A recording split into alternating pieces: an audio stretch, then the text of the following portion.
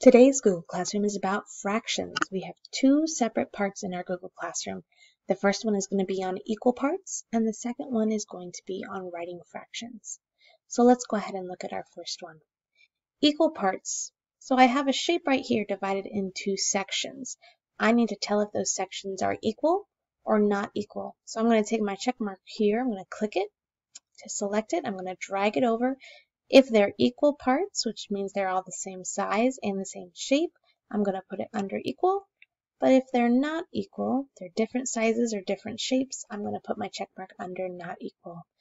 Now I see this circle is divided not equally, so I'm going to go ahead and leave my check mark under not equal. Then I have an arrow pointing down to this word saying why. I need to explain why I chose not equal.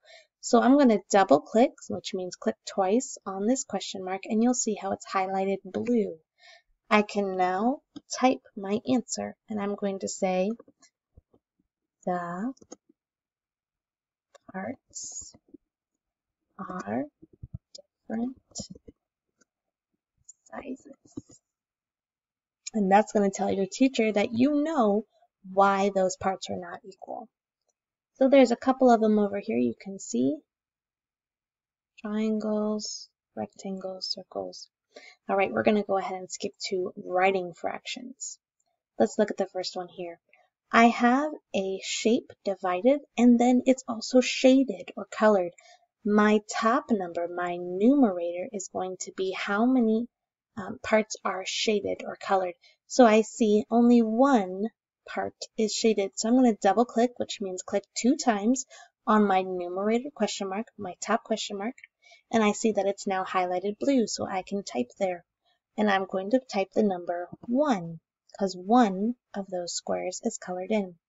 Now my denominator, this is where first graders mess up, my denominator is not what's left over.